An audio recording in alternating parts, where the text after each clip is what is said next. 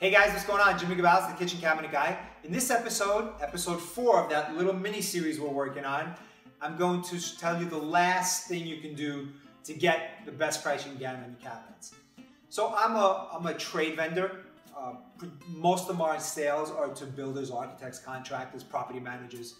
So someone who buys 10, 15, 20 cabinets, 20 kitchens a year from me gets a better price than someone who buys a kitchen from me every 10, 15, 20 years, right? I mean, it makes common sense. So I have certain builder accounts, certain contractor accounts that will send clients in and they'll say to me, Jimmy, just pass along my discount to them. So you can lean on your contractor or your builder or your architect friend or your interior designer and try to get did I say architect friend? And try to get the best price you can get based on the relationship that the vendor may have with someone in the trade that buys from them on a recurring basis.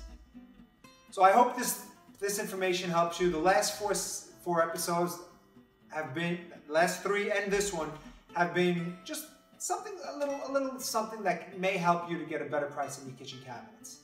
Good luck with your project.